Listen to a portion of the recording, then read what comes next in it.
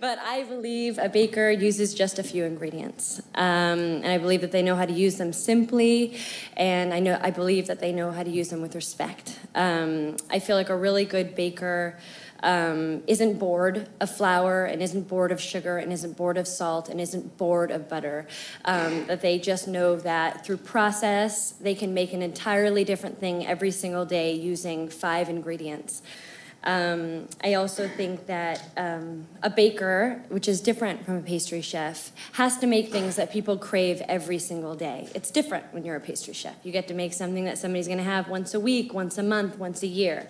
I have to make something that you're going to want 3 to 4 times every single week so I can have a business, you know, and I can pay the people who work for me.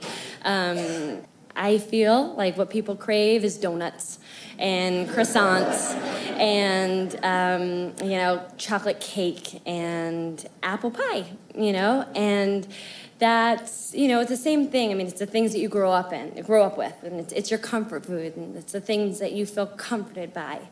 And it is my job to make things that you crave.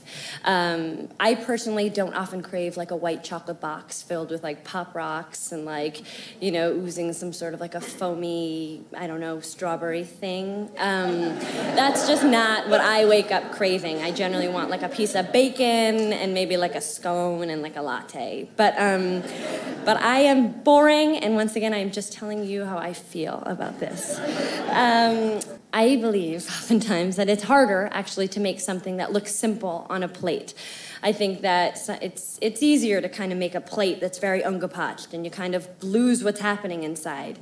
But it's really hard if all you have on a cake is a piece of pie or a piece of tart, or, you know what I mean? It better be good, because that's all you have. You know, it's like walking in naked. You know, it's like, this is what you got, you know? You can gussy it up as much as you want, but it's like, boom, this is it. Haven't been to the gym. I have a 2.5-year-old, and this is what you get, you know? Where am I? I think that the more I listened to what Christina was saying, it was funny. I was thinking about what I wrote, and I kept saying a good baker, a good baker, a good baker, but a really good, I think, a traditional baker, and I think that's what I am. I'm just kind of a very traditional baker, and I think that my job is to make really good apple pie, and is to show people that, or is to believe that people are not sick of apple pie, that you don't need to like kick it up a notch with like some rosemary and, you know, black pepper and cayenne pepper and, you know, bacon fat and, you know what I mean? It's like, it's good. It's been around for an awfully long time for a reason, you know?